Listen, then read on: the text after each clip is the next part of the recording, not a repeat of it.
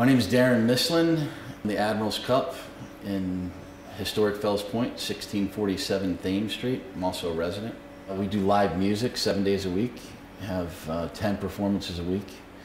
Got a fun, engaged staff that most of them live in the neighborhood. We're really part of the fabric of the community.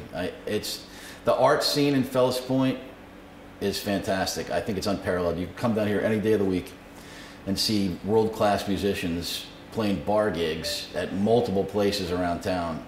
It's just unique to the neighborhood. I've been in Fells Point for since the early 90s.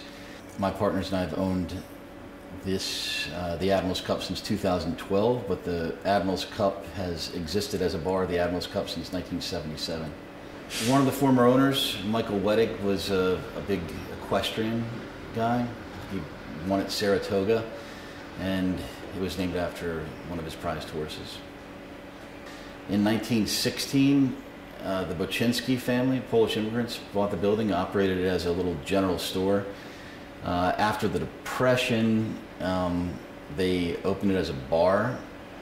The daughter, Helen Boczynski, a famous Fells Point character, inherited it and operated it by herself. She was a widow from 1935 to 77 when Michael Wedig bought it, but she was famous for taking care of the wayward sailors, and she used to do free fish on Fridays, big meals for a lot of the community people.